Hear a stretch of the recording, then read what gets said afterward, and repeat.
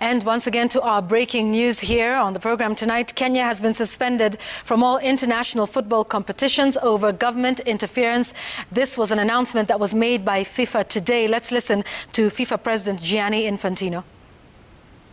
Last topic I want to mention, we had to suspend two of our member associations, Kenya and Zimbabwe, both for government interference in the activities of the football association. So these associations are suspended from all footballing activities with immediate effect.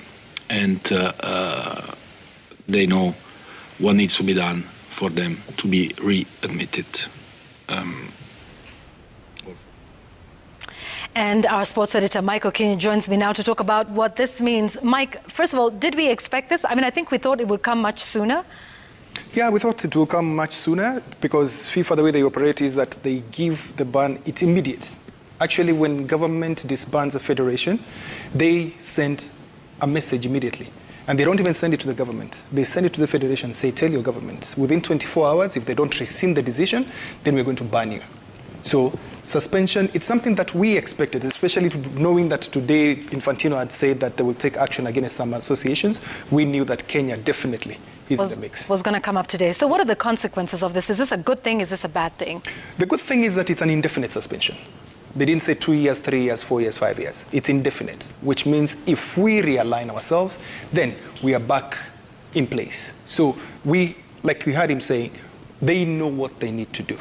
All right, so a letter has already been sent to FKF, and we'll see that later tonight, I'm sure. And that letter would say that reinstate the federation, then we talk. That is when we will come back on the table and say, fine, now that they are back, what are the problems? What do we need to do? That is what is happening. If it was a definite ban, that it's 3 years, 4 years, 5 years, then that's bad because they've given a time frame. Yeah. Stay out for this number of years, then you come back. But as it is, it means that FIFA will have a hand in what we do next. And what about our Kenyan football? Did we have some international games lined up? What does this mean? Under 17, we were supposed to go into camp next week for the qualifiers. That one is out. And the moment FIFA and CAF were not responding on the women issue that they're going to play against Uganda, we knew it's a wrap because it was coming. So tell me, where does this leave the caretaker committee that has now been in place about 3 months? And what does this mean for Nick Mwendwa, who was ousted? Number one, for Nick Mwendwa, it means it's 1-0 against government because now he has power to negotiate. I mean, Could we see a possible return? FIFA will say reinstate the federation, but it could be the federation without Nick Mwendwa because they would say, government can say, okay, fine, we have a problem with this person, there are these cases against them, but the federation can't continue.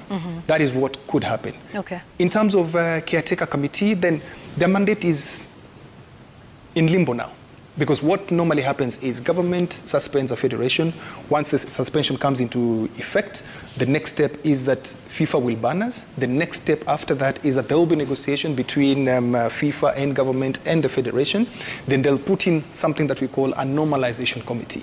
So normalization committee will come in to fix the areas that government has a problem with.